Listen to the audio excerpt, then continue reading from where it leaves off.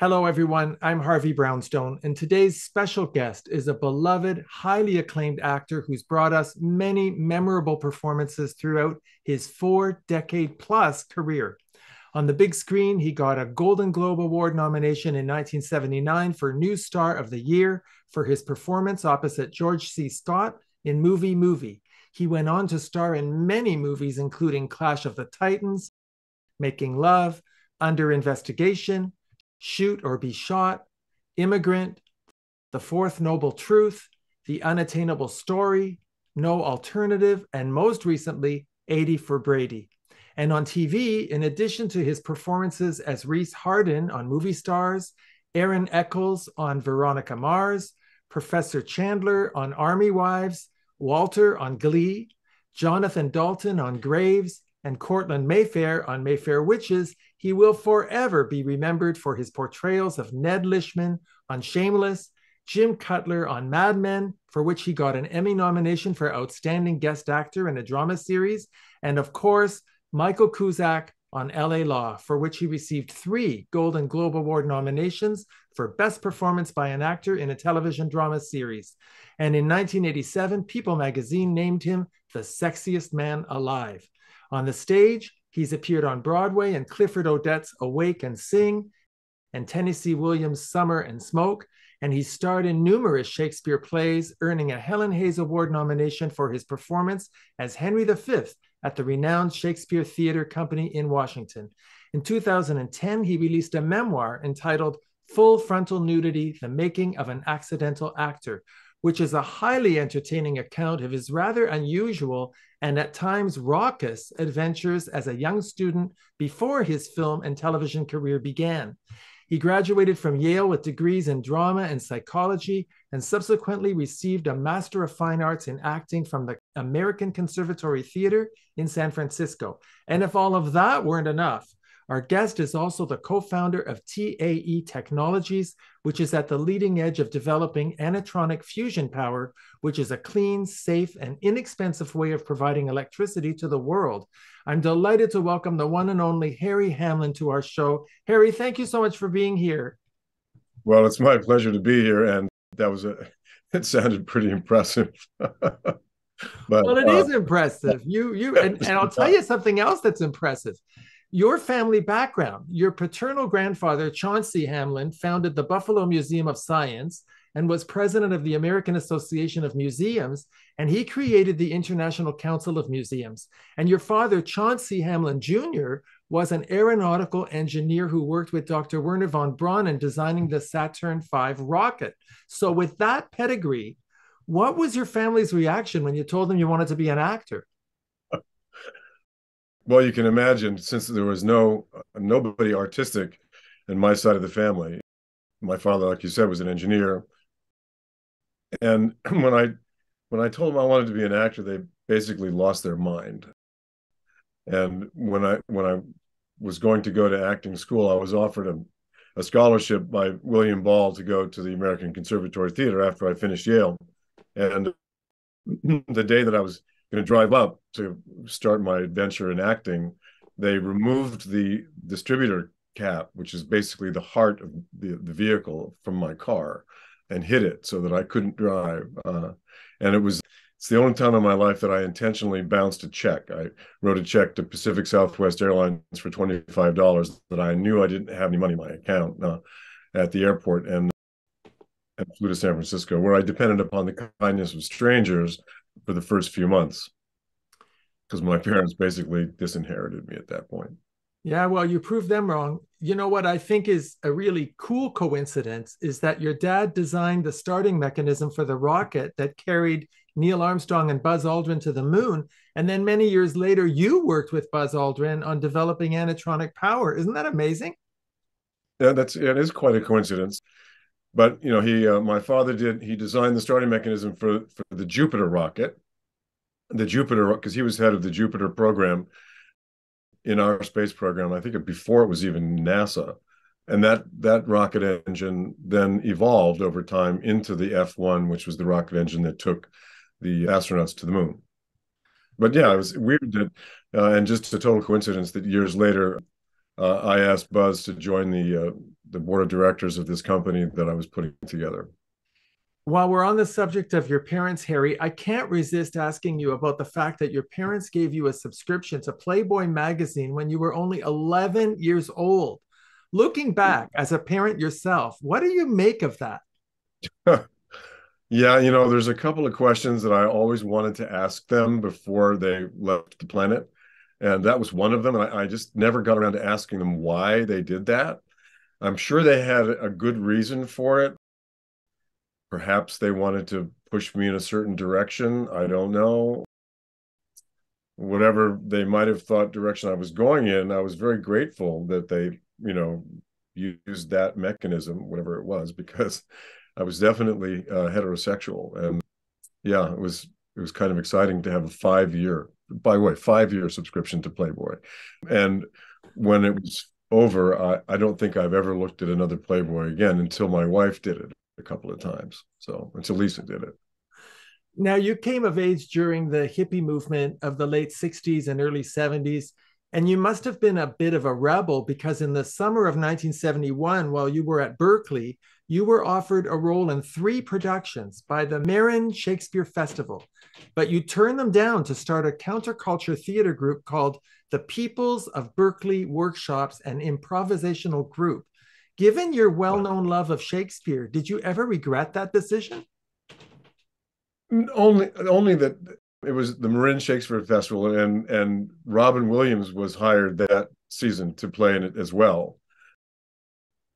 Of course, I didn't know. I would have met Robin there. We probably would have become friends very early on in our career. So the only thing I regret about it is that, you know, yeah, I would have been on stage with Robin Williams when I was, you know, just barely out of being a teenager. But we ended up doing a nude production of Peer Gynt that summer. It was Pobwig, was that we called it, the Peoples of Berkeley Workshops and Improvisational Group.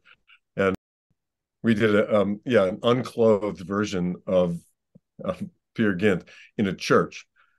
And these dowagers would come in with their fur coats thinking they were going to see a great Ibsen play.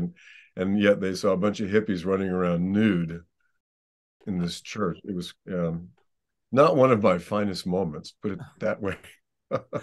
I mentioned that you were a bit of a rebel, so I have to acknowledge that when you were president of your frat house at Berkeley, you got into trouble for allowing women to live at the frat house, and you refused to write a letter of apology to Governor Ronald Reagan. And then 16 years later, you were invited to the White House by President Reagan, who was a big fan of LA law. Did you ever tell him that you were the one who caused all that controversy back at Berkeley? No, I didn't. I could have, I suppose, you know, but there was a lot of water under the bridge at that point, and I'm not sure he would have remembered my name from the time when he asked me. Well, he asked the university when they found out that I had girls living in the house. I was the least stoned person living in the house, so they made me the house manager, which meant I was president of the fraternity. Fraternities in those days weren't really, people weren't pledging them really. I mean, it was kind of they were persona non grata on campus, and the houses were still there. They had to pay their rent, so we just had to rent the rooms out to whomever. And I couldn't fill it up with men, so the second floor was all girls. And then everything was great until we had a fire in December of 1971, I guess, and the fire department was plucking girls off the roof at 3 o'clock in the morning and wondering what was wrong with that picture because it was a fraternity house anyway. And when Reagan got wind of it, he asked that I was president, so I was responsible for it. He asked that the university ask me not to re-enroll. They couldn't kick me out because I hadn't broken any laws, but they were very strict and wanted me just not to come back. And I asked them if they wanted me to transfer, and they said that would be great. I said, would you help me? They said yes. And I said, well, how about Yale? So I ended up going to Yale. Well, when you were at Yale, you were in the American premiere of a play called Mad Dog Blues, written by an avant-garde young playwright by the name of Sam Shepard. That must have been so exciting. Well, we didn't know that Sam Shepard was about to become one of our great playwrights. I mean, this is before Sam Shepard really kind of took off. It was 1973, I think. And we did it in a squash court, converted into a theater. And it was very underground because it was underground. And yeah, it was a rock and roll play. I don't remember the premise exactly. But anyway, yeah, it was early on in Sam Shepard's career and very early on in my career. And I'm not sure how you dug that one up. Was that in the book? It was in your book. Yes, so yeah. And then in 1976, you got to meet Tennessee Williams, and you actually asked him whether Marlon Brando's performance of Stanley Kowalski in A Streetcar Named Desire was what he intended. Did you ever get an answer from him? Sort of. And ironically, I have a copy of Streetcar Named Desire right here because I discovered the house where he had the poker party that play was based on. Anyway, that's another story. But I asked Tennessee Williams, yes, if Marlon Brando had played Stanley Kowalski the way he had intended. And he just said, he looked at me and said, well, son, he said, why don't you go home and reread the play, read it very closely, and come back and tell me tomorrow what you think. So I did. In those days, you couldn't go out and rent a movie, and there were no, rentable movies at that point. So I went back and I reread the play, and I went back the next day, and he was sitting in the audience. He was rehearsing a play of his at ACT, at the American Conservatory Theater, and I said, yes, Mr. Williams, I reread the play, and I read it closely, and it seems to me that Stanley Kowalski was born and raised in New Orleans, but I didn't pick that up in his performance. I didn't pick up that he was Southern, and I didn't pick up that he was from New Orleans. And Tennessee Williams just looked at me and winked, and he said, good boy. And that's all. There you go. Well, in your book, you wrote about some very interesting and, dare I say, Harry, quite scary close encounters with the criminal justice system when you were a university student, both in America and in Mexico. Did you rely on any of those experiences when you were fleshing out the sensibilities of your character of Michael Kuzak on LA Law? Well, no, I never made the connection between those two things. I kind of put those episodes with the law behind me. But yeah, I did have a few scrapes with the law. Yeah, it is what it is. Well, you know that we're filming this show in Canada. I want to apologize to you on behalf of Canadians for all the stress you've had at the border, at least on one occasion. I hope that got sorted out.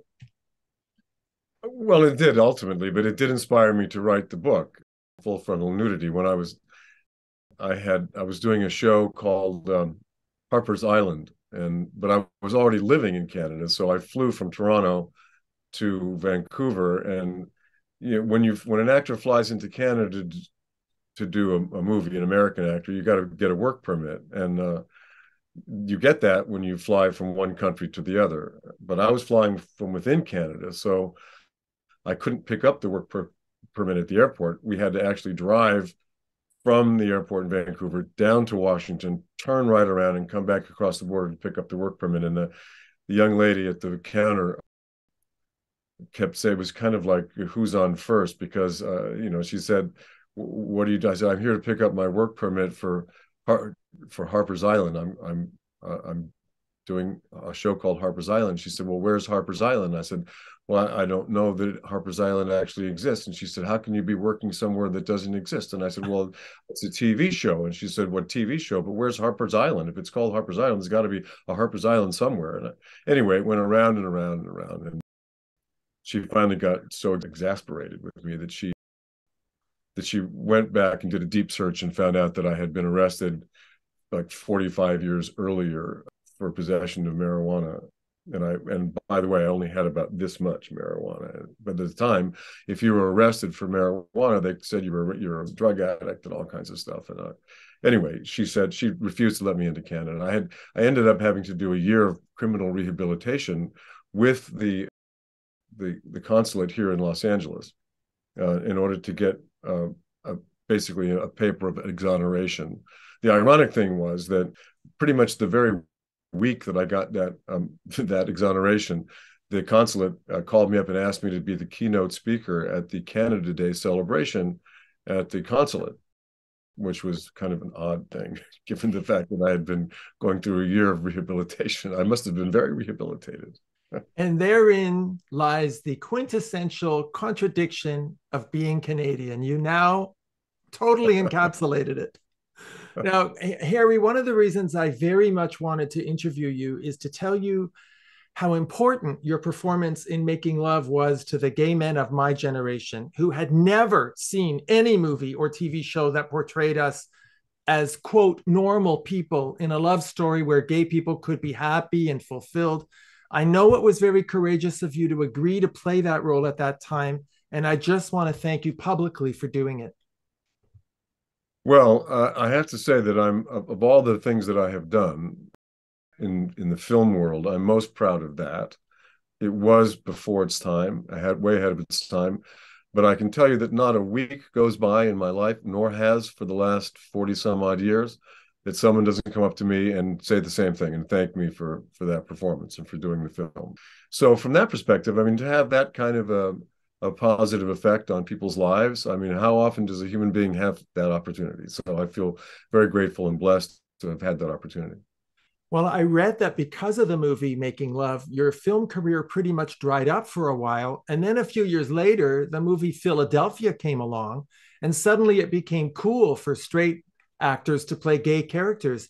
Did you know back in 1982 that you were making history? Not really.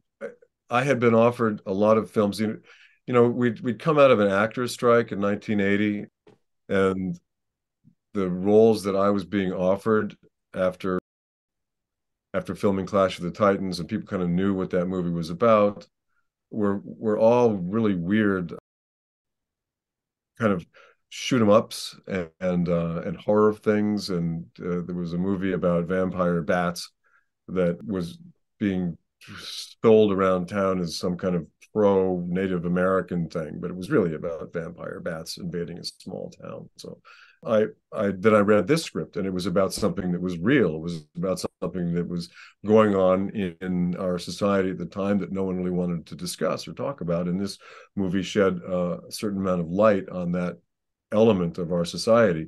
And so I thought, this is a real movie. This is about something real, not something phony or fake. And that's why I did it. But I did not know that it would ultimately have the effect that it had. Now, you've shown incredible versatility in the roles you've played over the years. Is there any one role that most closely resembles the real Harry Hamlin? I don't know who that is. Sure, you do. You know, I couldn't say that there's a role that, when I studied as an actor, I studied to be a character actor. I didn't study to be a leading man. And I kind of got trapped in a leading man body, but I always try to draw on my, who I am as as a person in the roles that I portray, but I also always try to create a character. I don't know that there was maybe L.A. Law was the one that was closest to the vest, because he was not much of a character, not too far away from who I am.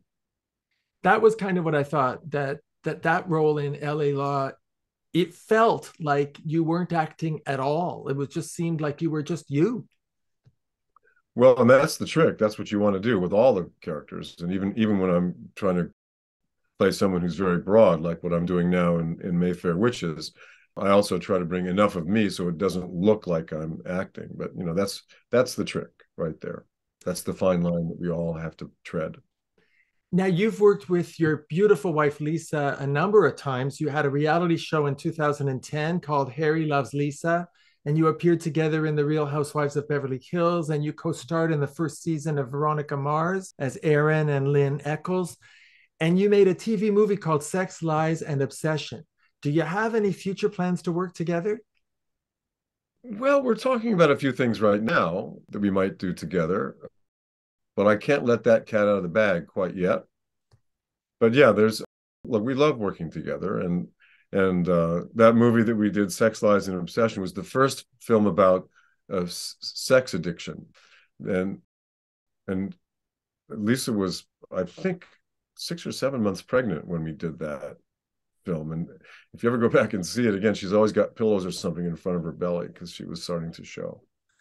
Well, I think you know that the world loves the two of you, and I think it's would be great if the two of you did something again together. And whenever you are allowed to let the cat out of the bag, I hope you'll give me the honor of coming back and talking about it. Well, hopefully it'll be something that that will reflect our values and our family and how, what we put ahead of most other things, put it that way. Harry, you wrote in your book that your ambition as a young man to become a great actor was fueled by a feeling of inadequacy that came from a lack of parental encouragement and some very mean comments from your brother when you were growing up, to be quite blunt. Once you became successful, were you able to overcome those feelings of inadequacy? Yeah, no, without question. And I'm not so sure it had so much to do with success as just maturity. I mean, growing up and living amongst the rest of the world rather than your little insular family. But yeah, I think we all as kids, we look. I being the younger brother, I looked at my older brother like he was a god, and he unfortunately took advantage of that and kind of exploited that. But yeah, I would say no. I didn't take much of that insecurity with me. I'm glad to hear that. I want to remind you that on opening night of your very first professional acting job, which was the starring role in Equus, the director, Bill Ball, sent you a card that said, "You have greatness within you." Did you ever show that card to your parents? No, I didn't. Why not? I I don't know. I mean, they were not at that point. They were not really thrilled about me being an actor, though they did come and see that play in which I spent about 20 minutes fully frontally nude in it. Though I think they thought it was, I don't know what they thought, in fact, but I did not show that to them, and it moves me when I think about that. He wrote that note, and I still have that note pinned on the wall of my office. It's as much a reflection of him as it is of you, that he had that perception and he also had the generosity to give you that statement that you really needed at that time in your life.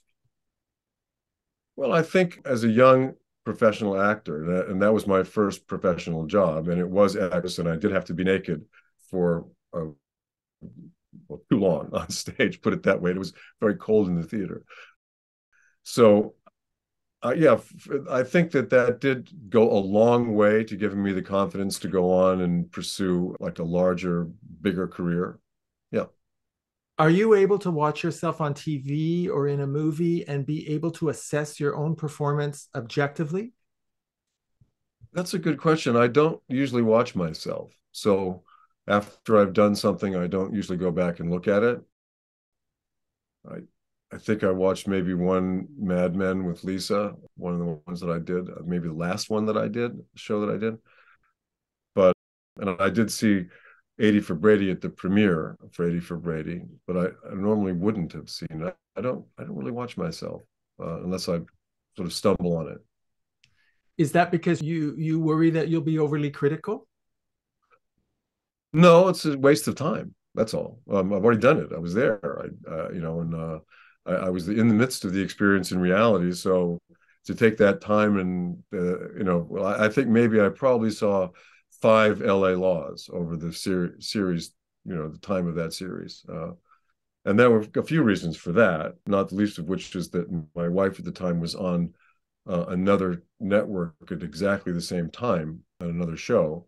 And so, neither one of us watched either one of our shows. So anyway, that was, but I not something that I'm drawn to do, you know.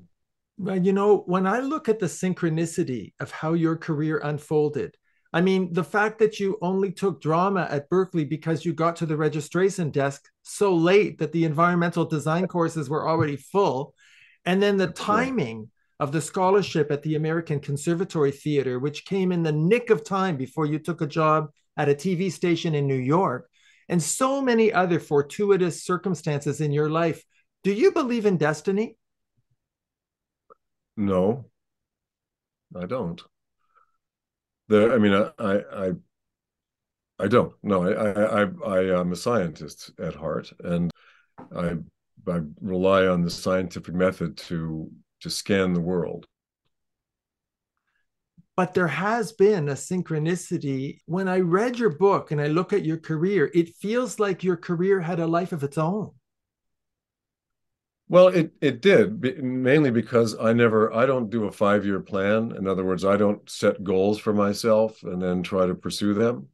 I allow the world to unfold or around me or whatever. I mean, I know a lot of friends who are very, very successful who have these very strict plans of I've got a 5-year plan. I'm going to do this, I'm going to do that, and I just take life as it comes, and I leave myself open to suggestion and open to opportunities as they come. And I found that if we are open to opportunities and things that are they're around us, they're everywhere. I mean, if our eyes are open and we're living in the moment, then the opportunities are manifest. They're everywhere.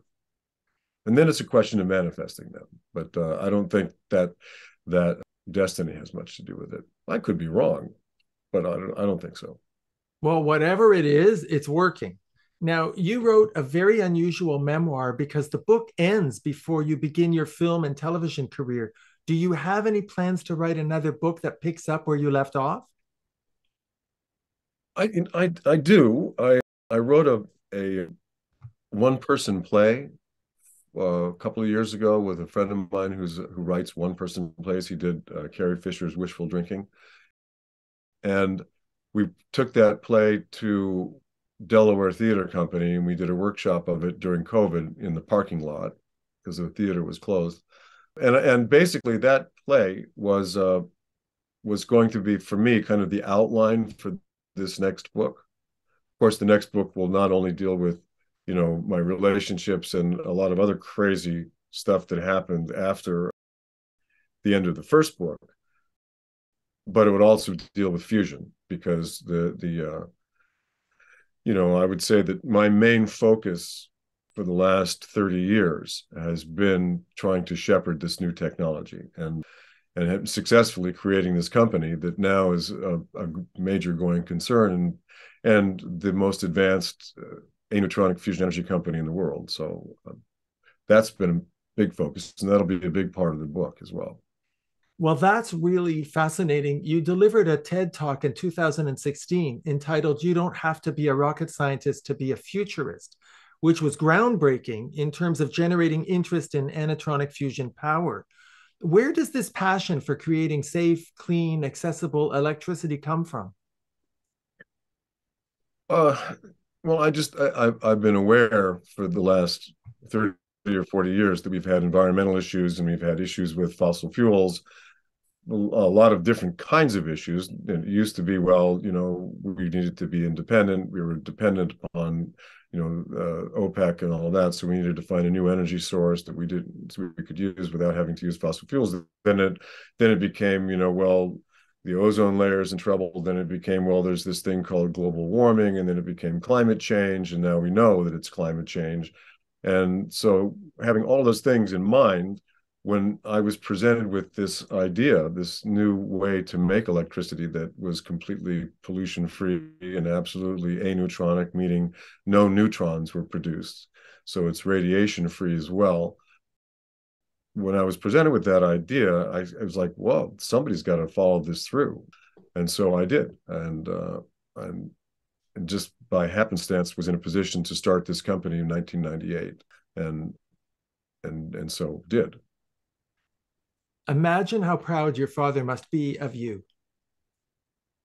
I guess we're always searching for our parents' approval, aren't we? And though they're long since gone, I imagine that he might be. I never studied any engineering or science, or he would have liked that. He would like me to go to MIT, I think, which is where he went. But I was, if you read Malcolm Gladwell's book Outliers, in that he describes how people born in certain years ended up doing certain things, and that I, being born in the early 50s, was sort of destined to be in the humanities, and people who were born in 1955 and after were sort of destined to go into the whole computer world because they would have had computers in their high schools and they would have been able to understand that whole side of the equation. But I was, I was lucky enough to be born before all that came about, so I could pursue a career in the humanities. Well, wherever your dad is, I have a feeling he's smiling down on you and very proud of you. Finally. Well, I hope so. Hey, Dad. Now, Or Dad. You have a cooking show coming out called In the Kitchen with Harry. Can you tell us anything about it? Well, I haven't shot it yet, but yes, AMC did offer me this cooking show, and we're just trying to figure out the timing. You know, we're on strike right now here in Hollywood land and around the world for actors. I mean, the actors may go out too next week, but you know, so the strike has created a lot of challenges scheduling wise for everybody. So we'll wait and see when that happens. Well, I'm looking forward to that. I didn't know you had culinary skills, but I'm anxious to watch them. I have really only one more question for you. It's kind of important. Are you ready? Okay, shoot. You drove a BMW, which you named Beulah, for 24 years. That car was an unforgettable character in your book. So I've got to ask you, whatever happened to Beulah? I ended up giving Beulah to my assistant, who needed a car, and I had one day Beulah broke down when I was coming back from an acting class, and I walked across. It just happened to break down across the street from the Porsche dealership, and I just made some dough doing a show called Space, James Michener's Space, and I had some dough in the bank, and I just walked across the street and bought this Porsche Carrera, and then I ended up got Beulah fixed up, and I drove her around for a while more. But when it was like BMW 2002, Porsche 911, I mean, even though the BMW 2002, I still say was the best car I've ever driven, because it handled so beautifully, and it was like nobody was buying BMWs. Nobody had even heard of BMWs when I bought that car. But a friend of mine who was very car conscious had said, if you're going to get a car, you should get a BMW. So I did. Well, Harry, I know how very busy you are. I know you get a lot of requests for interviews, and I really appreciate you took the time to speak with me today. Thank you so much for appearing on our show. No, my pleasure.